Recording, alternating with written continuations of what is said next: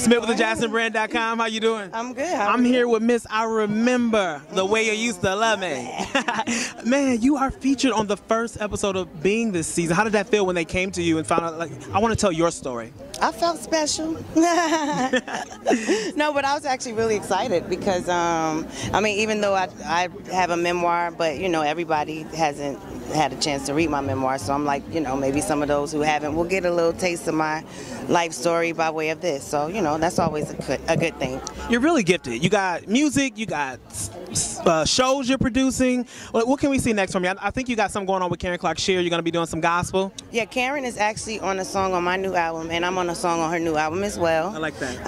And I just did like several songs on Keyshia Cole's new album that I did some vocal production and arrangements and stuff and backgrounds, and about to work on Tevin Campbell's new project. He's been reaching out to me for a minute, so we finally. That's gonna be hot. Yeah, I actually just started. We just wrote a really hot song that Nikki Gilbert recorded, so I'm trying to like convince her, like, you know, she needs to just go ahead. I feel like you make it. I feel like have you sing a little bit in my ear, but I ain't gonna make you do it. But of course, my album Incomparable, it'll be out October 28th, and my new single I Deserve It with Missy and Sheraya J, that's streaming now. It'll be on iTunes August 26th. What do you think about the state of hip hop and music right now? You know, from like, what do you feel about like where it's going?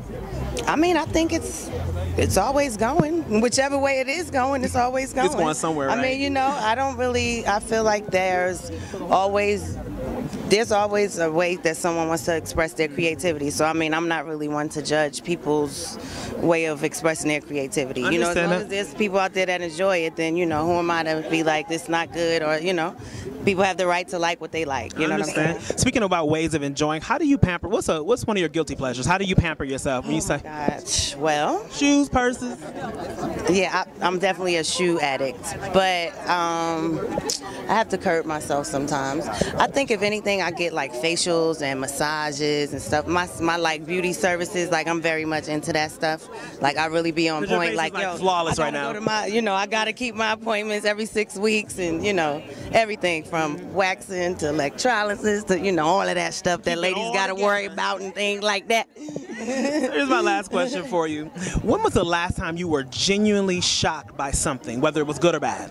Oh, wow. Actually, I think when I heard about the Grammy nomination for the R&B Divas album, because I certainly wasn't expecting it. So, yeah, that was definitely like, wow. One of my fans hit me on Twitter like, congratulations. And I was like, on what? And they was like, you got nominated for a Grammy. I said, get the hell out of here. But, yeah.